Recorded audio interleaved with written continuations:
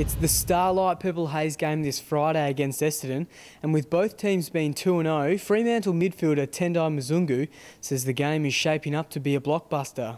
Yeah, we're really excited for Friday night. Starlight Purple Haze Game going to be a really big crowd, and yeah, two teams that are in form. It should be really exciting. Obviously, Essendon have started really well, and it's going to be a really strong battle. But yeah, we're looking forward to taking up to them.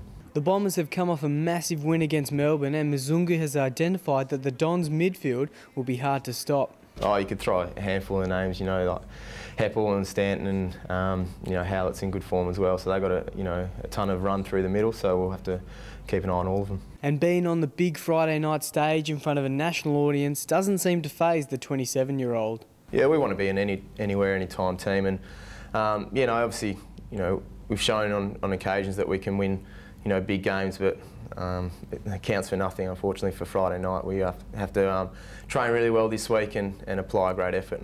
The Starlight Purple Haze Game kicks off at 6:40 p.m. this Friday night at Patterson Stadium.